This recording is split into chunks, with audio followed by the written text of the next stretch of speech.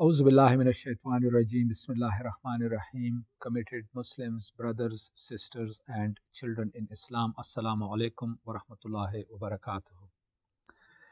Today we are going to look at the 29th and the 30th juz of the Quran because inshallah this month of Ramadan is going to be 29 days for us, and so we are going to look at both these juzes together. Now, juz 29 has 11 surahs, whereas the 30th juz has 37 surahs. And almost all of them, with the exception of one or two in the 30th juz, have all been revealed in Makkah. And most of these surahs are short and their contents are fairly similar. In the 29th juz, I'm only going to touch upon one or two or three surahs, for instance, Surah Al-Qalam, Surah Al-Mudammil, and Surah Al-Mudaththir, so that we can understand a little bit better. Al-Qalam is also called Surah Noon. And in this surah, Allah subhanahu wa ta'ala tells us that the Nabi sallallahu alayhi wasallam has been given the most lofty of characters. Innaka la ala khuluqin azim.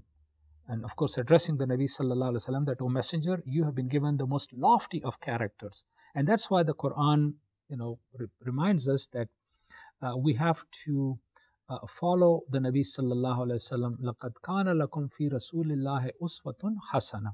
So it's important that we understand what our responsibility is towards the Nabi sallallahu alaihi wasallam and how we have to love him and follow him and abide by his sunnah and seerah. Surah Al-Mudammil and Al-Mudaththir, of course, are early Meccan surahs, and they relate to the period when Allah subhanahu wa ta'ala tells the Nabi sallallahu alaihi wasallam to rise up to recite the Quran for a certain period of the night, so that he would be able to imbibe this message and memorize it properly. And then in Surah Al-Mudaththir, Allah subhanahu wa ta'ala commands the Nabi sallallahu alaihi wasallam to rise and warn the people about this message. So this was an indication that now an open declaration has to be made by the Nabi sallallahu alaihi wasallam to warn the people, to invite them to Islam. And of course, there are consequences that followed from that. First of all, the Meccan mushriks ridiculed the Nabi sallallahu alaihi wasallam.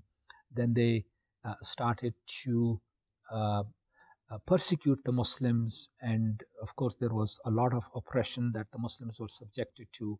Ultimately, about 100 of them fleeing to Abyssinia, and others, the ones that had remained in Makkah, continued to face persecution until Allah subhanahu wa ta'ala opened the way for them to migrate to Medina.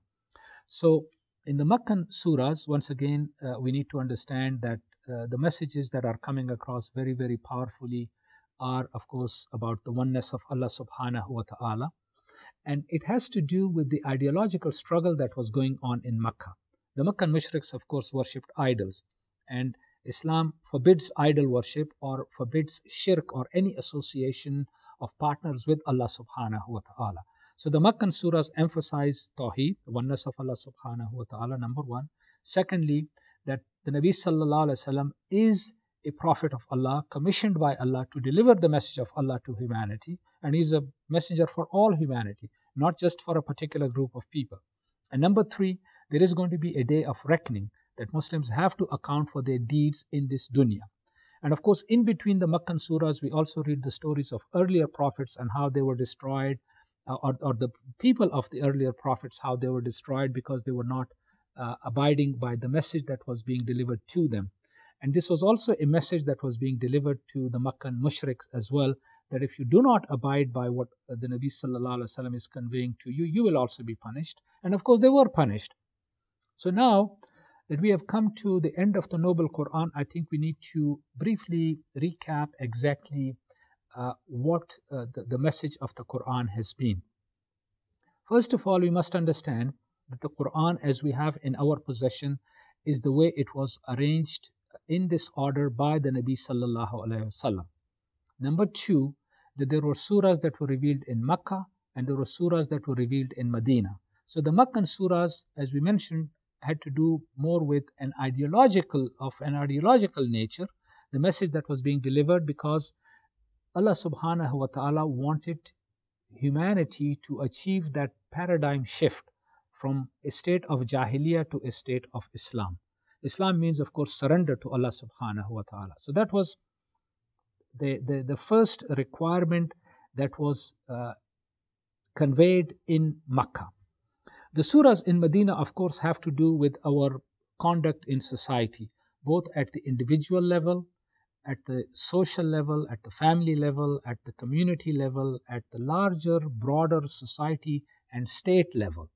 All of these injunctions are contained in the Noble Quran, revealed to us by Allah subhanahu wa ta'ala and communicated to us by the Nabi sallallahu alayhi wasallam. It is important to keep in mind that, for instance, the Quran expressly forbids rib'ah. Rib'ah means usury. And I think if we look at the current banking system in the world, we will come to the realization that the banking system is set up in such a way that money is created out of thin air, and that money is sucked by the rich people from the poor.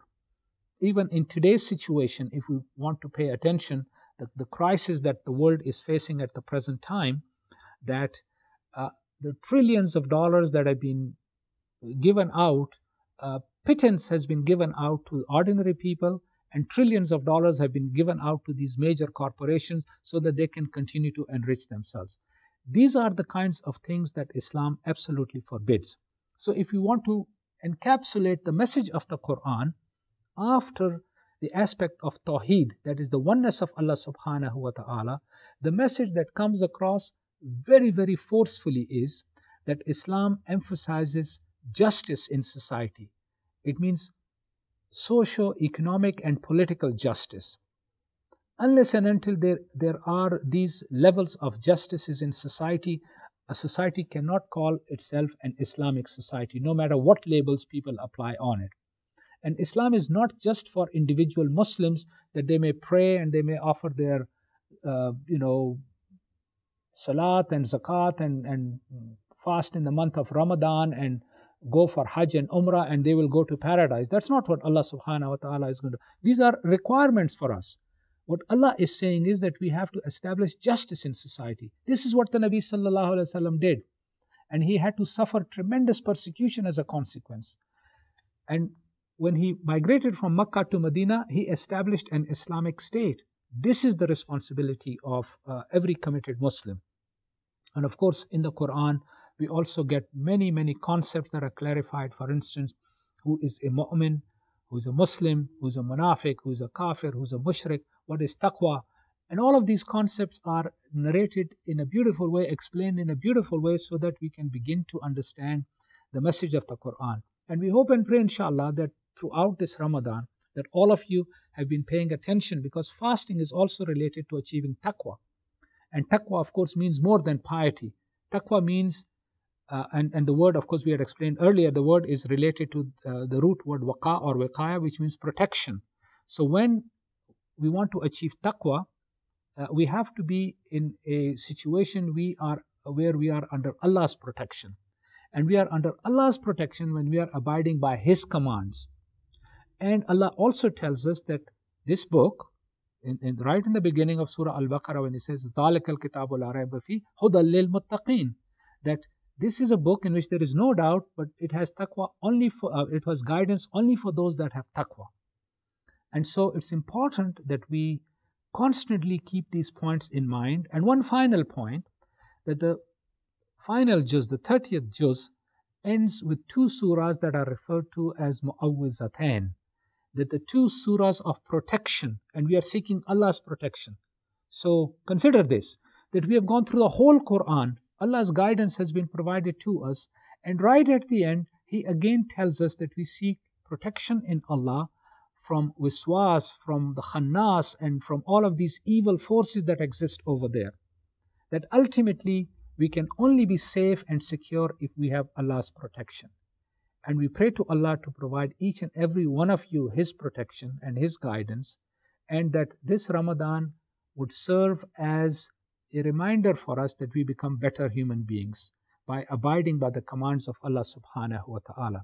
We hope that you have found these brief commentaries helpful, and we urge each and every one of you to please continue to study the Quran. Don't give it up just because the month of Ramadan has ended.